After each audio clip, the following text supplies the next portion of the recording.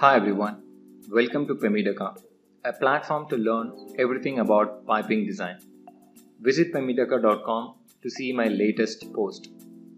Before getting into the video, I would like to say a few words about P&ID. P&ID was launched to fill a gap between what is actually taught in institutes and what is actually needed for the real-time job. I still feel there is a huge gap between what has been taught in piping institutes across the country and what is actually required for a candidate to perform the real-time piping design engineering. P&ID is going to distinguish from other online platforms available to stay unique by bringing relevancy to the subject for the nature of the job that piping design engineers actually does in day-to-day life. Thanks for watching my video. Let's get into the topic. The topic of this video is high paid jobs in piping engineering. In this video, we are going to see few jobs that can fetch you high salary in piping engineering. I am Subhash Chandran. Let's get into the video. The first thing one should understand about the piping engineering is piping engineering is an evergreen mechanical engineering domain. That's because of the growing demand of the process industries, and the demand of the process industries are growing every day. So like other engineering domains and divisions and sectors, piping engineering also has tremendous possibilities and tremendous growth opportunities. And it has lots of different roles and various positions, but one should understand that every position and every role has equal importance in an engineering domain. That's because the responsibility of a particular role cannot be done by others. So we should understand that every role in an engineering domain has equal importance. So that's why it's really important to identify your own area of interest. If you don't find your interest, you may not be able to like the job, you may not be able to develop an interest in the job. So it's really important to understand your area of interest before looking at the salary of how much it pays actually. So I would advise to choose a passionate job. So you have to sit and work on it to understand yourself so that you can find the job that you can really have a passion to it. So the first thing we should do is that we should go through all the jobs and all the positions and what it suits you and what it does not suit you, what's your likeness, and you better know about yourself than others. So it's really important to understand your role and your interest so that which can help you to improve your career in the long term. But it could be done systematically. To do it systematically, we should do some preparation. And the preparation is not a big deal. The first thing you should do in preparing yourself is to understand and aware about the different positions and different roles and different jobs available, so that you will be able to understand the nature of job. Then you will be able to identify whether the particular job can be your interest or whether it suits you or not. So the first thing you should do is that try to understand what are the different jobs are available in a particular company and a particular domain or particular engineering division, so that you can pick up one job according to your interest. And the second thing you should know is that identify your interest after analyzing different roles and responsibilities of a position. So you can really sit back and check whether is this the kind of a job that you have really dreamt. Is this the kind of a job that you wanted to be in future? Or is this the kind of a job that you have really dreamt for all these years? Because there are people who are interested in calculations, some are interested in engineering drawings, some are interested in documentations, planning, there are many. So it's really important to identify your interest comparing the roles and responsibilities of a particular position. And the third important thing is that once you identify your interest and the position, you just need to understand what is the skill and the knowledge required for that particular position. You can talk to the people who are actually working, and you can gather some information about what kind of the skills required, what is the subject knowledge required, and what kind of software you should know. So these are the simple things that you can understand from the experienced people. And the next point is then try to acquire the knowledge. Once you know what is the skill and the knowledge required, you can take up some course, you can go through some books, you can read some materials, you can improve the knowledge on particular subject. That's all you have to do to prepare yourself to identify your passionate role. Now we are going to see the different roles and positions available in piping engineering that can fetch you a high salary. And the first job is Piping Designer 2D, which is actually known as Piping 2D Designers. And then the Piping 3D Designers. And the third one is Piping Design Engineers. And the fourth one is Piping Stress Engineers. And the fifth one is Piping Material Engineers. And the sixth one is Piping Project Engineers, and the last one is Piping Construction Engineers. Let's see the roles and responsibilities and the skills and knowledge required for all of this position in detail. The first position is Piping 2D Designers. Piping 2D designers are those who prepare engineering drawings right from scratch. They work with engineers, they support engineers in preparing all engineering drawings and documents. And they are the one who is responsible for developing all piping deliverables from scratch, and they involved in all stages of the projects. And this position is a very important position in piping engineering. Let's see the basic qualification required for Piping 2D designers. Piping 2D designers should have a knowledge on 2D software such as AutoCAD and MicroStation. There are many other softwares used in other engineering companies, but mostly AutoCAD and MicroStations are the two major softwares used across globally.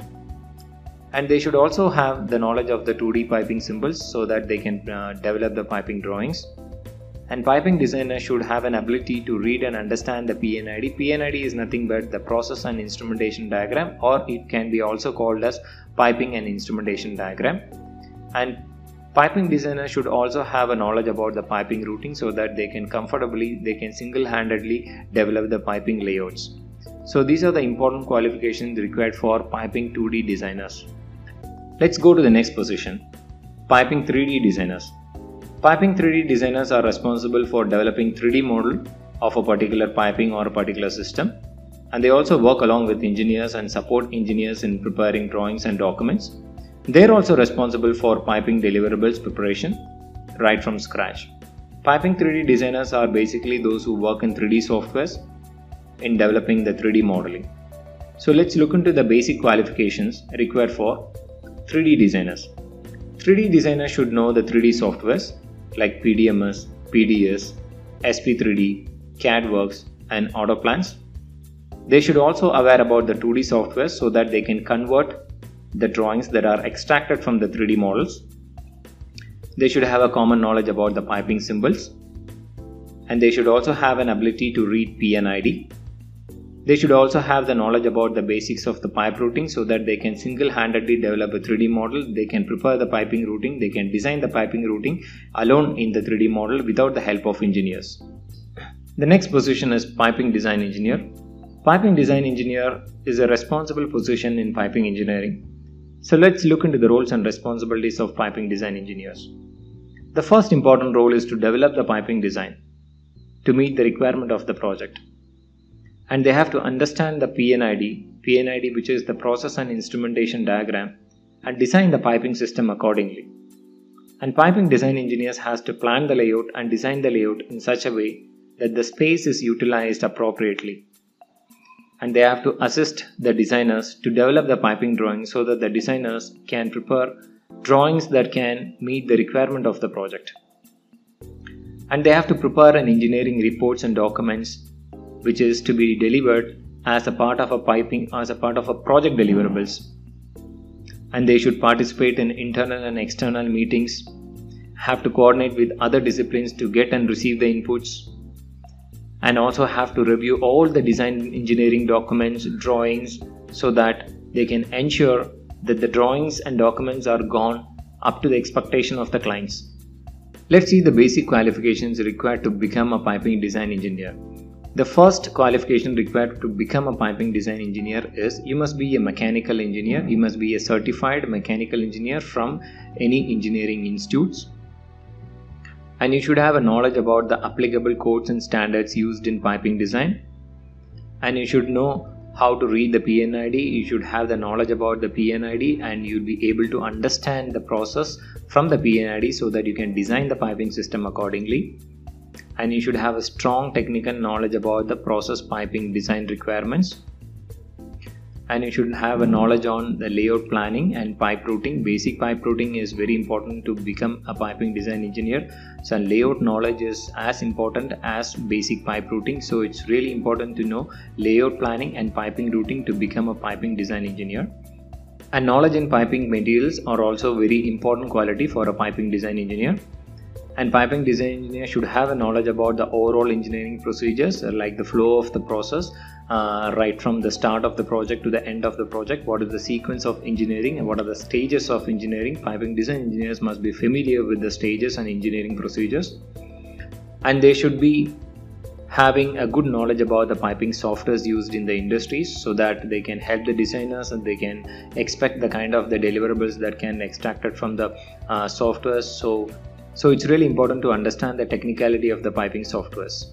The next position is piping stress engineers. Let's look into the roles and responsibilities of piping stress engineers. Piping stress engineers are those who does stress analysis of a piping system. They use a software called CZ2, which is commonly known as CZ2, and they does a 3D modeling of a piping system to analyze the stresses in the piping system.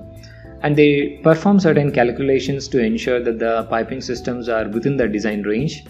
And basically, stress engineers are those who understand, those who study the behaviors of piping system to understand the thermal behavior of the piping system in high temperatures and low temperatures, so that the piping system efficiently work in different temperatures during operation.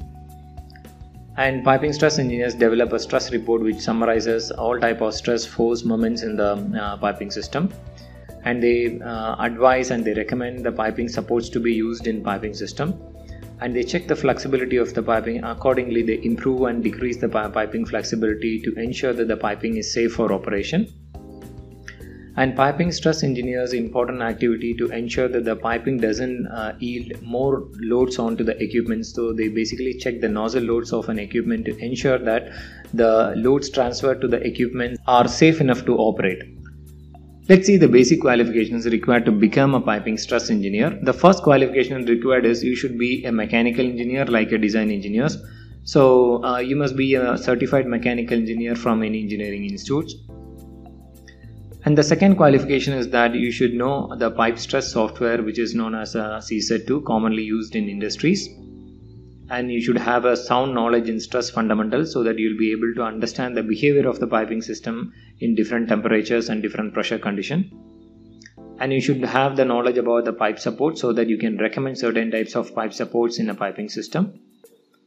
And you should have the knowledge of the international piping codes and standards, so that you can refer and check whether your design is within the allowable range of the design. And you should be able to read the P&ID, so that you can check whether the piping design, the piping routing and the orientation is as per the process requirements or not. And you should be able to read the piping and equipment drawings, and like the piping drawings such as piping isometrics and piping GA piping layouts, and equipment drawings such as unit plot plan, key plot plan, and the equipment detail engineering, general arrangement drawings. So basically, piping stress engineers should have the knowledge of reading the piping and equipment drawings. The next position is piping material engineers. Material engineers are those who select MOC of the piping. MOC is nothing but material of construction. The primary activity of piping material engineers are preparation of piping material specification. To know more about material specification, please check one of my previous videos where I have clearly stated what is piping material specification and what are the fundamental structures of material specification. And piping material engineers also has to recommend the piping materials based on the fluid properties. They have to evaluate the material compatibility based on different fluid compositions and its properties. Piping material engineers prepare data sheet for specialty items such as valves and strainers. They also have to review the vendor documents of valves, strainers and all piping specialty items to check the compatibility of the material according to the requirements, according to the fluid compositions and the properties of the fluid. material compatibility of the service. Let's see the basic qualifications required to become a piping material engineer. The first qualification required to become a piping material engineer is you must be a mechanical engineer like design engineers and stress engineers, and you should have a sound knowledge in metallurgy, and you should have a good knowledge about the international codes and standards used in piping, and you must also be able to read the P&ID, which is the process and instrumentation diagram, so that you can understand the process. And piping material engineers should have an ability to analyze and recommend the material. They must be good enough to compare the different materials to justify which material is better for a particular service and fluids. And they should be able to understand and read the piping drawings and equipment drawings to see whether the appropriate materials are followed in the drawings or not. And they should also have the knowledge about the material testing and inspection. The next position is piping project engineers. Piping project engineers are those who plan the project. They try to plan each and every activity right from the scratch to the completion of the project. And they track the progress of the project to ensure that the project is not in delay. And they have to plan the manpower resources required for a project so that they can execute the job on time. And they have to follow up with different disciplines and different people and different departments so that they can ensure that the project status are updated. And they have to discuss and have meetings with the stakeholders to update them about the status of the project. And they have to follow up with the materials to ensure that the materials arrival is on time so that there will not be any delay in construction. And they have to manage the contractors so that the contractors knows the requirement of the clients, and accordingly they perform their jobs and duties to meet the completion of the project. Project engineers are also responsible for arranging in equipments for installations. Let's see the basic qualifications required for project engineers. The first qualification is that they should be a mechanical engineers, and they should have a good communication skill both in speaking and writing, and they should have a software knowledge on the planning software such as MS projects, and they'll be able to plan the project activities. Basically they should know all the activities in the project so that they can plan well. And they should have an ability to command and negotiate with vendors, contractors and the team so that they'll be able to manage the people. And they should have a natural tendency to follow up and monitor the projects so that they can capture the delays in the project. The next position is piping construction engineers. Piping construction engineers are those who does construction activities. Basically construction activities such as installation and erection of piping and equipments. They also does piping fabrication that are required to be installed in a process plant. And piping construction engineers are highly responsible in managing the manpowers that are working in construction site, as the construction site always have a huge amount of manpowers. And they should also plan the resources that are required, such as the tools and equipments required for construction in advance, so that the day activity will not be stuck or will not be delayed without the absence of tools. Construction engineers should support the inspection and testing team so that the inspection and testing team can perform their duty. So basically construction engineers should prepare the field and should prepare the piping system in such a way that the inspection and testing team can efficiently come and perform their duties. Let's see the basic qualifications required to become a construction engineer. The first qualification is that they must be a mechanical engineer. They must have a certified mechanical engineering degree from any engineering institutes, and they should have the knowledge of work permits and approval process, and they should have a knowledge of technical qualifications and the certifications requirement for constructions, and they should have a knowledge on the construction and the fabrication so that they can efficiently perform the construction activities and fabrication activities. And they should be able to handle the workforce. Basically they must be good in handling people. These are the few engineering job positions that can really fetch you a high salary in piping engineering. I believe this information will be useful for beginners to choose their own area of interest in piping engineering. Thanks for watching my video. I am Subhash. I will meet you with another fantastic video. Visit pemidaka.com to see my latest post.